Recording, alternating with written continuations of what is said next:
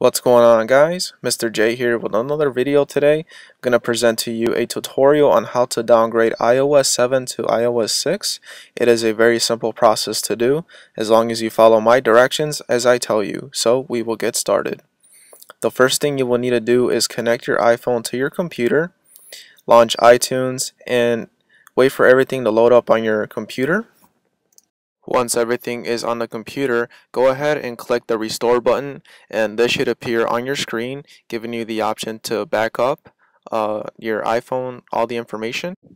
And then once again, the restore button should appear, and after that, click on there, and then click continue, and then you should just let it do its thing. It's going to take some time.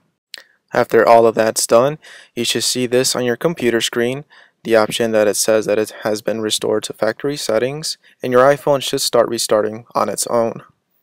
Once the iPhone turns on its own, you should see this option on your screen, the iPhone wording on the middle, slide to unlock. You could set up your Wi-Fi if you do like, and then this option should appear, enabling location services.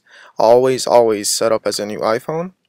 You can skip this for now, sign in with a user ID, and then skip that, and then agree to that too as well. And then if you like to automatically send information, sure, go ahead, and then start using the iPhone. It should appear on your screen, and this should come up on your iPhone.